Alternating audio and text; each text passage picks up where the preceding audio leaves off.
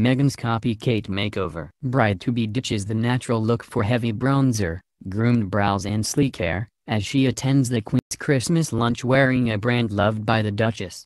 She's steadily working her way towards being a full-fledged member of the royal fold ahead of her wedding to Prince Harry in May, ticking off another box today by attending the Queen's annual Christmas lunch for the first time.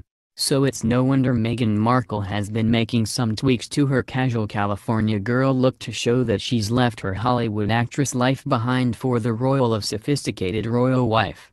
The former Suits star, 36, was rocking a noticeably more groomed appearance as she arrived today with heavier bronzer and makeup, ultra-perfect brows and smoother, glossier locks.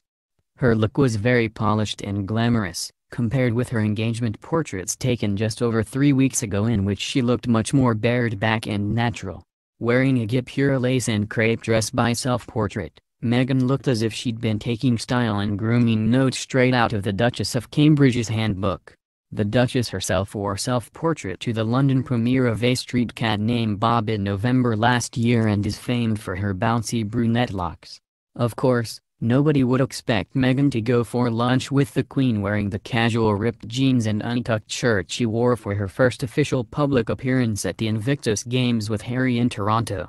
However, the guipure lace top and wide A-line skirt of the dress is a more fussy than the classic, pared-back look Meghan normally goes for, signaling something of a style shift.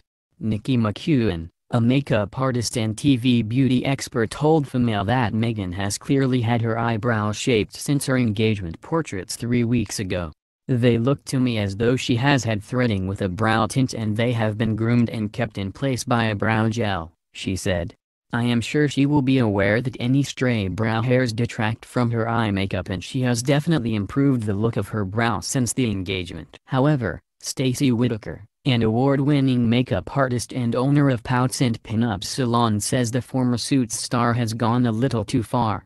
She explained, "The penciled-in eyebrow look does not suit everyone and I actually think looks too harsh on Meghan for a daytime look and prefer her more natural brows." She added, "Her eyes are slightly darker too and look like they have a little more liner on them than usual." Independent hair and makeup artist Maddie Pierce, who is also a lecturer in media makeup and SFX, has worked with clients such as Eva Mendes and the Pussycat Dolls and says that Meghan agrees that Meghan has upped her beauty game for the occasion. According to Maddie, Meghan has kept her trademark natural shape for her brows. However, she has applied a highlighter under the brow on the brow bone itself which really defines the shape, she said. The royal bride-to-be has previously said she prefers a natural look and doesn't wear foundation outside of work. But that certainly wasn't the case today. Meghan looks like she has used creamy product to create a dewy glow over the skin, opting for a slightly heavier makeup than usual, carefully bronzing and sculpting the face, she said. No doubt she's stuck to her tried and perfected Bobbi Brown foundation as a base.